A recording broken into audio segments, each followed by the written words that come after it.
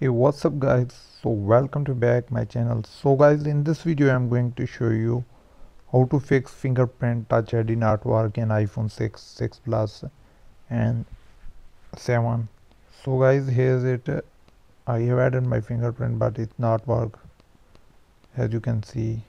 So let's get started without wasting any time. So guys, just tap on the setting. Let me show you. I have added the fingerprint in my setting. So guys, as you can see, as I had added my fingerprint. So guys, make sure this two option is turn on in your iPhone. If they turn off, just click on and turn to on. Now just go back and click on the setting.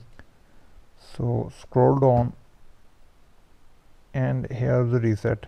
So guys, click on the reset all. So enter your password. So guys, doing this your data won't be lost. Just reset the all setting from here.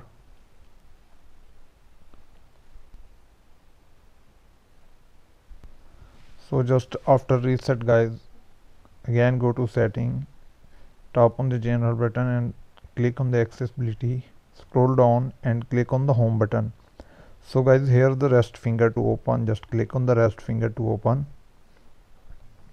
Now just go back and add your touch ID.